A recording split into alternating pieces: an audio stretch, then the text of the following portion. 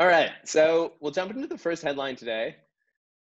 Forget exercise, these mice got ripped with gene therapy. So this headline is based on a study that was done by the Washington University Medical School, in which a bunch of mice received gene therapy that led them to quickly build muscle mass and reduce obesity, even while they were eating a diet high in fat and not exercising. So the study targeted a specific gene called FST, which is responsible for making a protein called follistatin. And that's a protein that's responsible for the growth of muscle and controlling metabolism. What they found is that after 4 months, the mice in the study more than doubled their muscle mass and their strength levels. They also had reduced damage from osteoarthritis, less joint inflammation, and had healthier hearts and blood vessels than mice that didn't receive gene therapy. I mean, honestly, sounds pretty amazing to me. If and when this therapy is ever available to humans, it won't be for all of us to get jacked. It will be for treating serious conditions like muscular dystrophy or severe obesity. So question to you all to kick off the conversation today. If we do get to a place in the future where we can edit human DNA, genes to deliver desirable characteristics, things like muscle mass, even eye color, aptitude for math, etc., should we, and where should we draw the line? Yeah, I'll start if you want. But I think I come from like a high level perspective of just giving people like full bodily autonomy, whether that's they want to get a different hair color, eye color, or smarts, whatever it may be.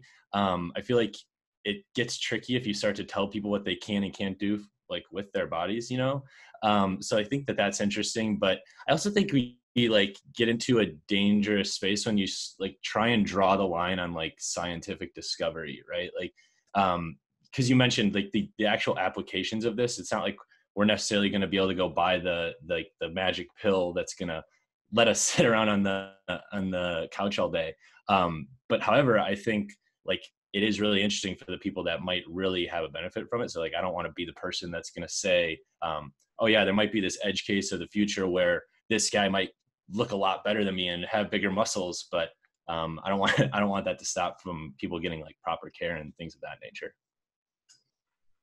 Yeah, for me, I think if we're talking about pre-birth, choosing, for example, what your child might look like, I fall into the camp of I'm game for it if it's relative to the health of a child.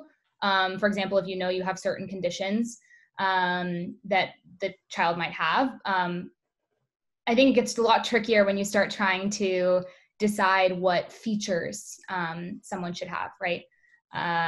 Or what they might look like in the future. I think that's where I probably fall in the camp of not so much. Why not so much? Because I think that maybe this is my like mentality, just old school mentality to a certain extent in that realm, but I think there's a certain magic personally to like creating a being and having that being be their own person, and not having a say in what that being will look like. For example, like I think to a certain extent, I'm not a parent, so, but I think to a certain extent, if you're a parent, at some point you should let your child like become the person that they want to be. And if you start manipulating who they're going to become before they're even born, I feel like maybe that's not such good parenting. Yeah, I'm intrigued to see where this goes. Like, I mean, I feel like it could get really out of hand. I also feel like mice getting jacked up is a really good premise for like a comic book movie. It's very whatever, Teenage Mutant Ninja Turtles. But it's like weird. I also feel like we'll start looking alike because people do it with plastic surgery anyway. Like, you just notice a lot of like influencers kind of start looking very similar to each other. So, and then also beauty trends, they're trends. Like, for a while it was all about tits and now it's ass. So I just feel like it's such a weird place to go, but I'm with Collin on this one. Like, it's hard to tell people what to do with their bodies, but it's also a really weird experiment. Meaning I am a believer. It's like you're born, it's kind of cool to be born the way that you are without having a choice. Yeah, for sure. And to add like to the point with pre-birth, I feel like there's got to be, it's so hard, but there's maybe like a handful of things like we would agree on. Like if a baby would be born like with like a severe disadvantage, like maybe it's a heart condition, or like there's certain things, you know, obviously you're not going to want to like wish that upon a little baby. And if you have the means to adjust that, like by all means, yeah. But if you're going to like change the, like, I don't know, maybe like if there's some way be like a personality thing or something like along those lines, yeah, like there's something great about just letting a person become the person they want to become, and shouldn't have too much control over that. So it's tricky. If you're messing with anything post-birth, everyone do what you want. Yeah, post-birth, all good. There we go. What's interesting is that this type of gene therapy would be applicable like post-birth. Yeah. Like it applies to existing genes that are regulating parts of your body today.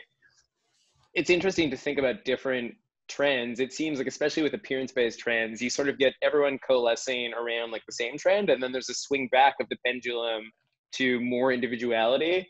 Do you guys see a world where people modify themselves to be like tall, well, for men, tall, strong men with blonde hair and blue eyes, and you end up with like this large cohort of the population, but then everyone's like, wait, we don't actually want that, and then returns to like weird individuality? Or like, what do you think that looks like in the future? I personally I think it goes like everyone sort of converges into one thing for a little while until everyone starts getting bored of being the same. I don't know. I think of like the straight hair trend at least when I was in middle school, everyone like straightening their hair to death. And then all of a sudden curly girls being like, wait, no, I have cool hair, you know? And I feel like it's the same vibe. Like everyone becomes the same person. They're like, actually, you know what? I don't want to be like my next door neighbor. Instead, I want to do something different. And all of a sudden people start doing really quirky things to just have some form of like expression of creativity. Yeah, I think if there was just like essentially full access, like there's no pricing, things that like will keep certain people out, or like the things that come with supply and demand, like, yeah, of course, like we've already seen it with social media. Like you have like pulling at the extremes. So I think you'll have people going to those extremes too. From like, I mean, it's kind of like sad, you know, how much influence it actually does have on people and how like they adopt that into like themselves, kind of. But yeah, I think you would for sure see that. But I think that when you think of the fact that if you could really have like somebody all of a sudden get muscles from a pill, like that's probably going to be pretty expensive. So maybe not everybody's going to have that access. Makes sense. All right, we'll move on to our first cartoon of the day. Cartoonist, do you have something funny for this one? Yeah, I didn't get as far as I would like. I had a lot of ideas from what you guys were saying, but here we go. Can you guys see my screen?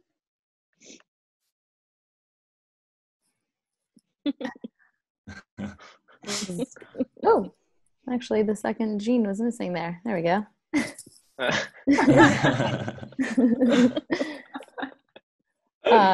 Gene therapy. Then we have some quick. That's good. What else? And then the last one is kind of what Sarah was saying, the mouse getting ripped. What is it? What is he? Oh, the puzzle? Like the he's just like lifting up the whole cheese puzzle. Got this. The world. The last one that I was trying to work on was also what Sarah was saying, and draw like a baby with a giant butt, and then parents being like, "Oh, we shouldn't have picked this trend." That's nice. That's all I got. Awesome. That's Thank good. you.